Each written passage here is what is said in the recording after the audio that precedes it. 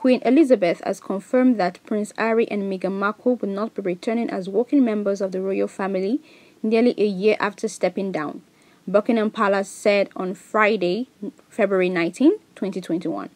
The dramatic announcement was made in a palace statement at midday on Friday and sees the Duke and Duchess of Sussex quit for good more than 1 month before the one-year Brexit review was due to be concluded on March 31st. Buckingham Palace referred to the Sussexes as much-loved members of the family and said it was saddened by their decision. It also revealed the Queen had written confirming that in stepping away from the work of the royal family, it is not possible to continue with the responsibilities and duties that come with the life of public service.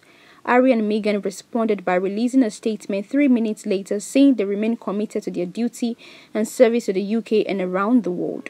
Harry and Meghan added, "We can all live a life of service. Service is universal." Stepping down as working royals means Prince Harry and Meghan Markle will not be able to hold on to their military, Commonwealth and some other patronages.